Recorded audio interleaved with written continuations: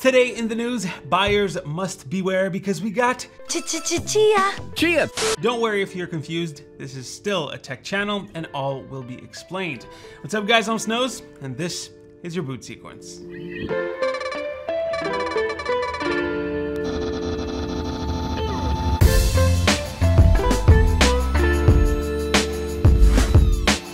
So, it's been a few months since the storage crisis was supposed to happen. Back in May, the new Chia network opened to mine, or should I say farm, Chia coin. And since Chia is only farmed on storage, the conclusion was that the storage would disappear from the shelves, and of course, prices would increase, kind of like what happened to GPUs. And it kinda did, sort of.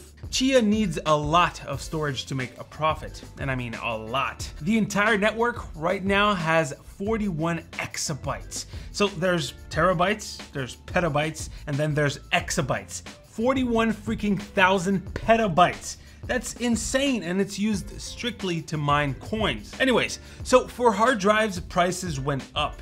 It went up a little bit for medium capacity drives, so 8 to 10 terabyte drives had something like a 10 to 15% increase, and any capacity above that, so 14 terabytes and up, was pretty bad with a 30+% increase in price. And these high capacity drives were very hard to find.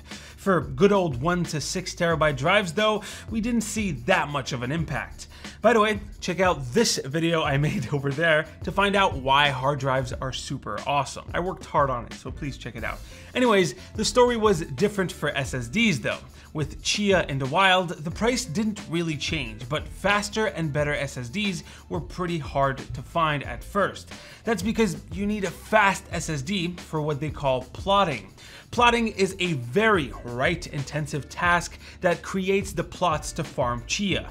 Plotting Chia is so bad for your SSD that you can actually kill it in under 2 months if you don't stop plotting. That's because plotting a single Chia plot will write about 1.6 to 1.8 terabytes to your SSD. The final plot size will only be about 100 gigabytes, but your drive will have written 16 to 18 times more data. Why is that a problem then? Well, NVMe SSDs have a rating where after a certain amount of writes, it is no longer safe to store data there, or it's likely to fail. For something like a Corsair MP600, that's 225 terabytes written. 225. That means that after 140 plots, the SSD might start to fail. 140 plots. That's enough to maybe fill up one 14 to 16 terabyte drive, so you're sacrificing an SSD every time you want to fill up a 16 terabyte drive. And the farms have petabytes of data to write, so that's nothing. Now, thankfully, the Corsair drive is a little low in terms of its endurance. The Crucial P5, for example, has 600 terabytes written at the same size of drive. Some manufacturers are also targeting Chia farmers with some 12,000 terabytes written for a drive. But let's be real, the premium on these drives is probably not making these farmers want to buy them. Anyways, why am I talking about this? Well, it's because Chia coin isn't doing so well. In its first month, it was all over the place with coin prices going from $750 to $1,500. Most people thought that it would stabilize at around $600, but on the second month, it fell a little under $300 US. And now, well, it's down to a little over $200 US. So it's basically crashing, and some farmers are looking to get out of the game as fast as possible. So drives will probably flood the market with lower prices. Now for hard drives, it's not a huge deal when buying secondhand. All you really need to worry about is the manufacturing date.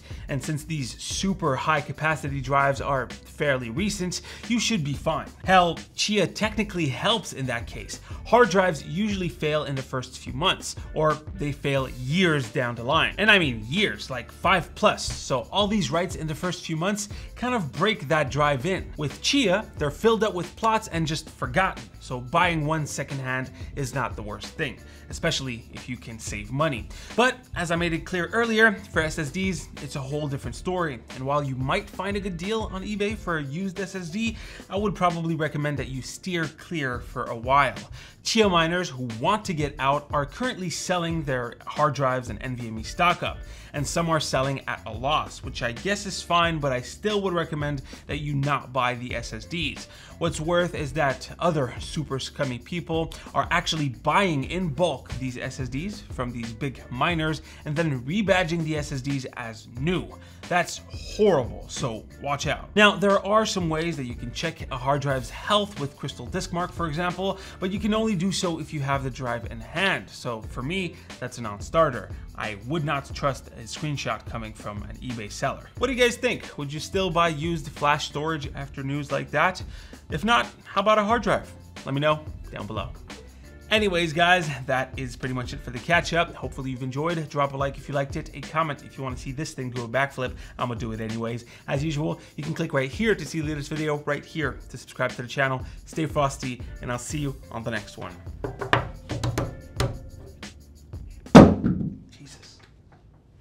That was the snap. That was the sound of the snap. Don't worry, the drive is already dead. I'm just fucking around with it.